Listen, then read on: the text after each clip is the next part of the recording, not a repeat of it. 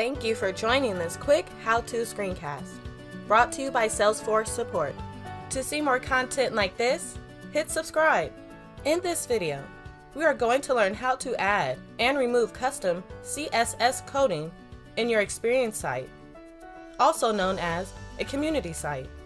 Experience sites are brand spaces that work to facilitate collaboration and connection for employees, business partners, and customers.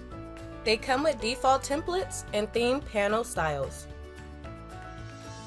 CSS stands for Cascading Style Sheets and is generally used to define styles for your web pages, including the design, layout, and variations in display for different devices and screen sizes.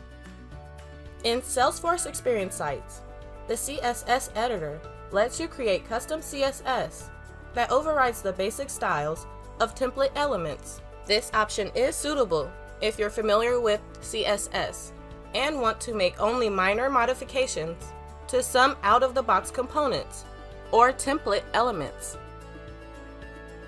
From Setup, we enter the Builder section of our site. Then we open the Theme panel and click on Edit CSS.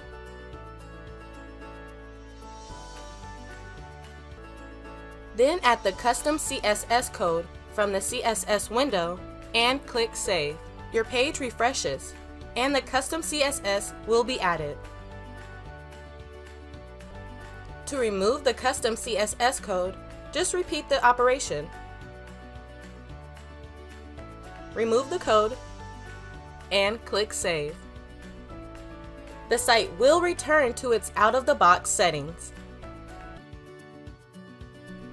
For more information, check out help.salesforce.com or join us on the trail at trailblazer.salesforce.com.